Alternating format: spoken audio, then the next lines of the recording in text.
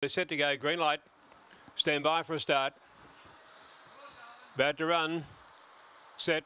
Racing, move away on the inside, jump smartly, going with it. There was One Trick Pony early. They settle down in front over William Coyne around the outside. Behind them then, getting up on the inside, Spring Bart, followed by Garcia Bale. Well out of it then came Silent Bale and also Tails Bale as they race off the back straight. And the leader was the favourite. Move away in front. Coming after it, there came Spring Bart on the outside. Spring Bart went up on the outside and took the lead now. And Spring Bart is starting to race right away in the run home.